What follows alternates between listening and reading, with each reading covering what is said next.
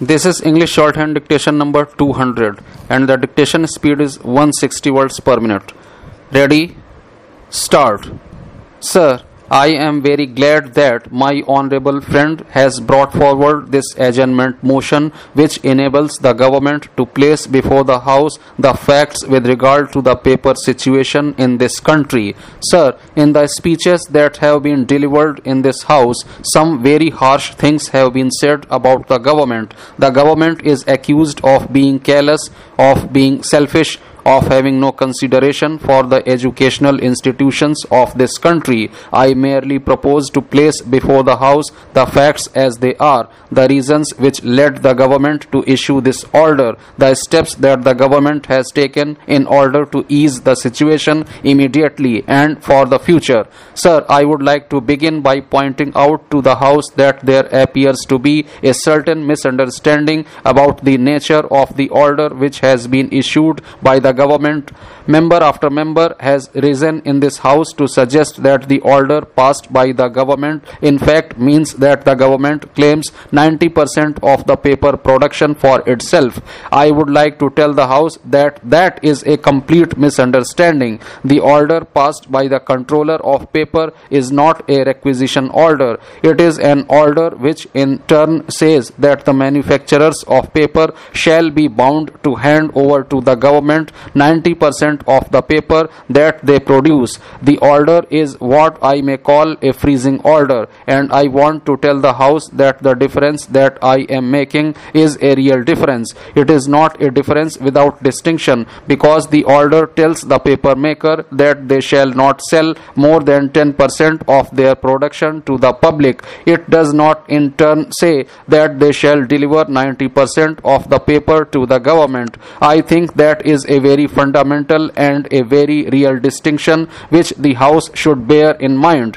The second point which I want the House to bear in mind is that the order is served on the paper mills. It is not served on the stockists who have a large number of stocks of paper already in their godowns. Secondly, it is still possible for the public to satisfy its requirements by getting such paper as is still available in the stocks which have been stored and hoarded by stockists before the order was passed. The third thing which I wish to remind the House about this order is that it is possible under the order as it is framed for the controller of paper to permit the mills to sell more than 10%. There is no bar, there is no impediment, no obstacle placed if the controller of paper, notwithstanding the order that has been passed on the 5th November, finds that it is possible for him to release for public consumption more than 10% of the paper. It is still open to him to do so. Having explained to the House what is actually involved in the order issued by the government, I would like to apprise the House of the immediate circumstances which compelled the government to pass this order. Briefly, the facts are these.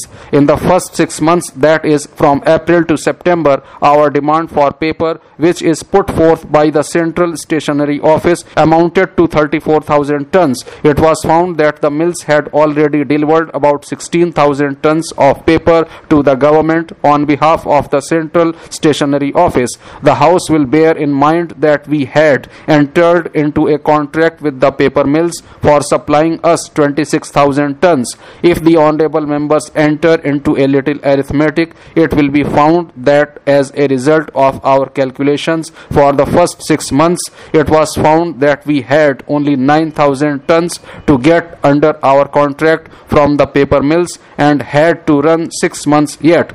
Consequently, what the government did was this. The government revised its estimate in the light of the circumstances that had been disclosed during the previous 6 months. The second thing that the government did was to consolidate the method of requisitioning paper. Here I would like to tell the House that before the order was passed, there were two methods by which demands for paper on behalf of the government were put forth. One way was the Central Stationery Office demand which was a demand on behalf of the central government and the provinces of Bengal, Assam, and the Northwest Frontier Province and the central provinces. The other was the non-central stationery office demand made on behalf of the provinces, which presented their demands independently of the central stationery office. Then there were Indian states, security printing, supply department, and non-state railways. It was found that these two independent methods of requisitioning paper for the government created a great deal of difficulty in arriving at an accurate estimate of the total demand for paper, and consequently the first step that was taken was to consolidate these two channels of demand into one single channel, and the whole matter is now concentrated in the hands of the central stationery office. As I told the House previously, when the situation was found to have grown somewhat perilous on account of the excessive use of paper and practically overdrawing over the contract amount, we revised the estimates and centralized the demands. On the basis of the production of the mills during that year, it was calculated that the mills would produce 48,000 tons during October and March. It will be found that the government demand of 42,000 tons represented 87% of the mill's production during the 6 months. Roughly it was 90%, and that is the reason why the order maintained 90% as the figure.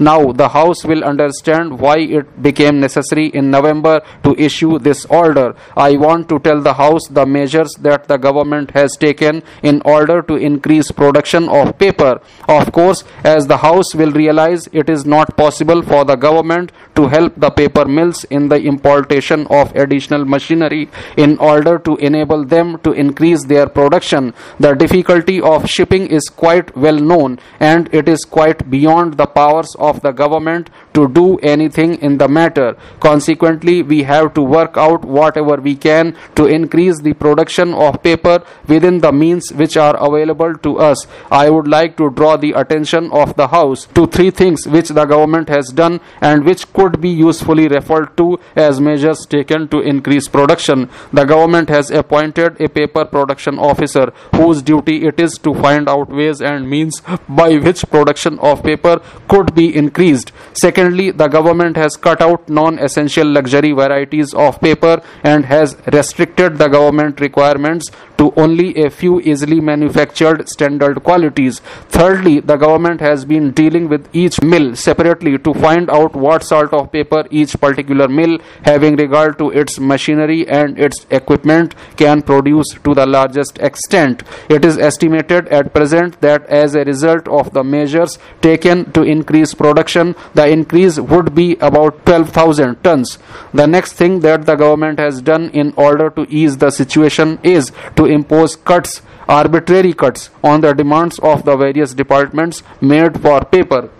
Now I would like to tell the House what these cuts are. Provincial and state requirements have been cut down arbitrarily by 10%, which gives a saving of 950 tons. Secondly, so far as the central government is concerned, the original estimates for paper presented by the various departments which spend paper have been revised and cut down to an appreciable extent. As the House will notice, the original estimates of the departments to which I have referred came to 34,000 tons, while the revised estimates come to 28,000 tons. The House will be pleased to notice that by the cut imposed on the provincial and Indian state requirements, a saving has been effected of 950 tons. Add to that 12,000 tons obtained by revising the estimates of the different departments, and the total comes to 12,950 tons. Now compare this in the light of the paper that is consumed in India. There are no exact figures, nor is it possible to obtain any exact figures, but the government has shown the approximate figures that the annual consumption of paper in India was about 1 lakh of tons. For 6 months it comes to 50,000 tons. As the House will remember, 10% of that is already left to the public under the orders issued by the controller of printing. That gives the public 5,000 tons. I was going to refer next to the measures that we have taken in order to avoid waste. list. As my time is up, I do not wish to go into those details. I can send them to the press if that is the view of the House. The next thing that I would like to mention in the House is what we propose to do for the next year. For the next year, the estimate is about 70,000 tons, out of which we have fixed the quota of every department which needs paper.